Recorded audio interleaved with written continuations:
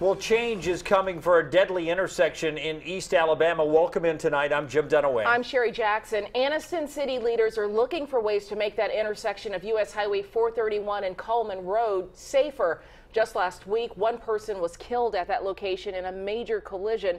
It involved 5 cars and a tractor trailer. Several others were hurt. New tonight, CBS 42 News reporter Michael Clark is back from Anniston with how they plan to fix this intersection. He's live in our newsroom. Yes, Sherry, the State Department of Transportation is likely to add some signs to an intersection that's seen a handful of deadly crashes in the last year or so.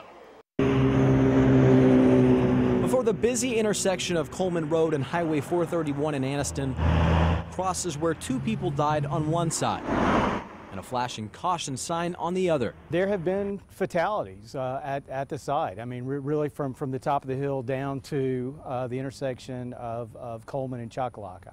The community is very concerned, as it should be. But again, we're thankful that ALDOT came and met with us today. Anniston Mayor Jack Draper met with state transportation leaders just days after 74-year-old Jimmy Goodwin was the latest to die in a wreck on a stretch of road that's likely to see improvements this week. We talked about more signage and, quite frankly, more effectively placed signage and more visible signage. Some in the neighborhood worry about speeding cars and 18-wheelers coming down the hill. We saw police aggressively patrolling the area today.